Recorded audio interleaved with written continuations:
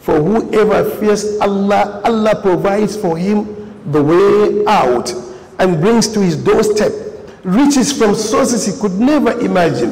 Whoever fears Allah, Allah makes his affairs simple and easy. Whoever fears Allah, Allah Tabaraka wa Ta'ala expiates for him his shortcomings and make his reward great. Brothers and sisters in Islam, Allah the Most High says in the glorious Quran, warning against emulating the negative attitudinal behavior of the hypocrites, those who don't want to see people in peace, those who want to cause chaos in the society in order to make people in perpetual fear and confused in a chaotic setting, and so that the whole society will be permeated with trouble. Allah the Most High says, if those who are fond of this negative attitude of hypocrisy by spreading rumors, unfounded rumors, blatant lies, and those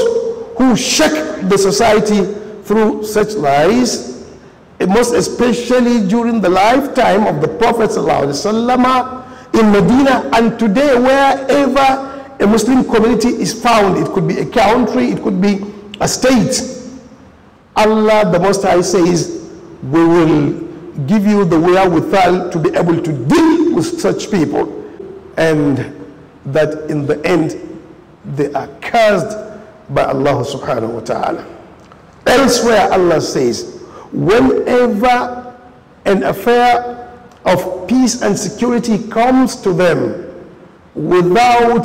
sieving the chaff from the grains, without establishing the authenticity or otherwise of such information, then such people are warned by Allah subhanahu wa ta'ala. Brothers and sisters in Islam, the Prophet of Islam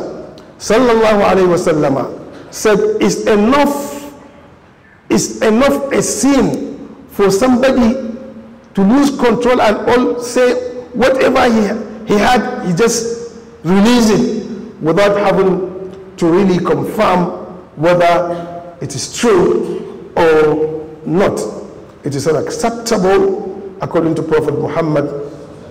sallallahu alayhi wa alihi wasallam.